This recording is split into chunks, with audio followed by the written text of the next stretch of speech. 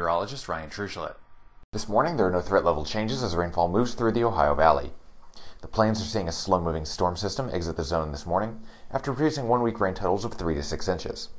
Look for several additional rain chances beginning towards the middle of next week, as well as around day 10. However, these systems will be far more progressive than the most recent low, Defcon 2. The Mississippi Delta is continuing to see rain chances this morning as the plains disturbance slowly pushes east. This system will bring rain chances over the next 36 hours, potentially 1 to 2 inches of rain to the Delta. The pattern turns warmer and intermittently wet next week, Defcon 3. The Midwest is seeing rainfall in the Ohio Valley this morning.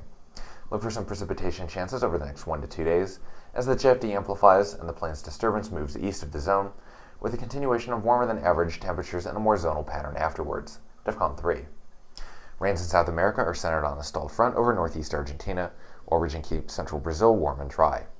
Eastern Argentina and southern Brazil will pick up 1.5 to 3 inches of rain over the next 5 days, with precipitation advancing further north next week, Defcon 3. Now you know the weather in a minute for April 21st. Keep watching the skies.